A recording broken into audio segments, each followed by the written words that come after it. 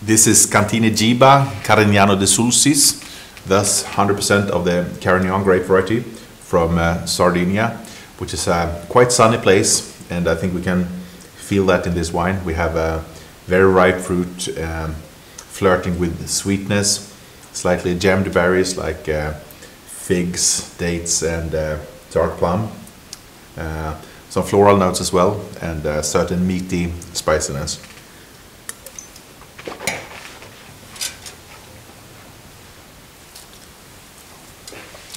The palate is quite full-bodied, flavor intense, with a lot of juicy fruit, rounded texture, quite supple tannins here, no indication of oak, rather a presence of those macerated red berries, long and warm finish, wine that has an excellent drinkability already.